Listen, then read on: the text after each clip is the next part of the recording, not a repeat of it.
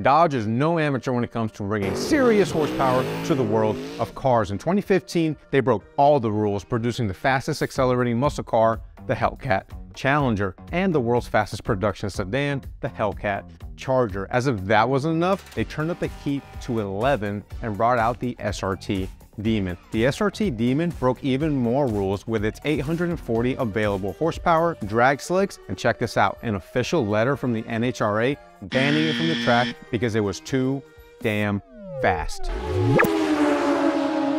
Between Hellcats, Demons, and Hellcat Red Eyes, and Scat Packs, at this point it feels like we've seen it all until recently, when Dodge announced its last call model, the Demon 170. 1,025 horsepower and 945 pound-feet of torque. Now this is just bananas at this point, but we're here for it. The Demon 170 is also the world's quickest 0 to 60 production car, hitting that mile per hour at just 1.66 seconds. And it also joins its little brother, the original Demon, on the NHRA ban list with a certified quarter-mile time of 8.91 seconds at 151.17 miles per hour. Now, just to compare, its little brother, the Demon, did the quarter mile in 9.65 seconds at 140 miles per hour. Now, it may seem that this is just a hopped up Demon, but it's not. Now, Demon 170 gets a 3.0 liter supercharger with 40% increase in boost. Now, that increases this output of boost to 21.3 PSI,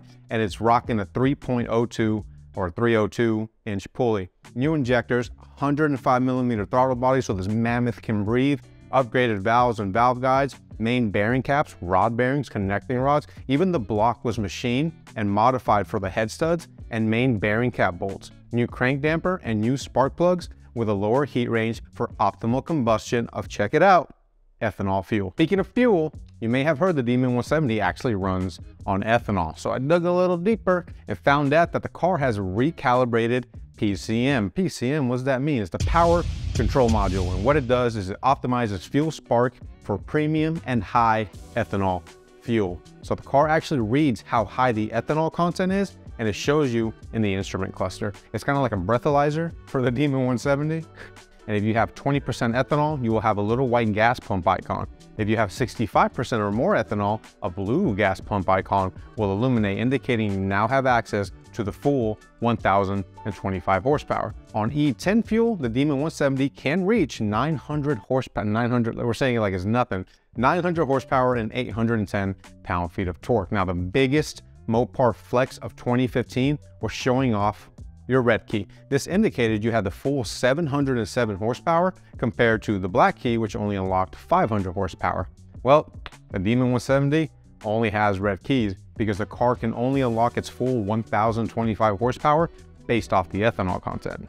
It's the world's first production car built with staggered drag radials and fender flares, which allows it to launch with more force than its SRT Hellcat Red Eye wide body counterpart.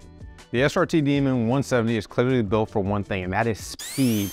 And as we continue to head toward an electric future, companies such as Ford and Dodge and Chevrolet are coming out with amazing vehicles like the Mustang Dark Horse and the Corvette E-Ray. So let me know what you think in the comments below about these new vehicles that these companies are coming out with. At Stephen W asked me, where did you get that sweatshirt at? He's talking about this one right here, the Bronco sweatshirt. Now, I actually got it from our dealership, accessories department at Leif Johnson Ford. I think it's seasonal, but there's always some fresh swag in there, from Mustang to Bronco, Mach-E, Raptor, and everything in between. Now, if you want to know more on the Corvette E-Ray, then definitely check out this video. Or if you want to know more about the all-new Mustang Dark Horse and its 500 horsepower, then check out this video. If you love these videos, don't be shy, hit that like button, and don't forget to subscribe. Until next time, guys, peace out.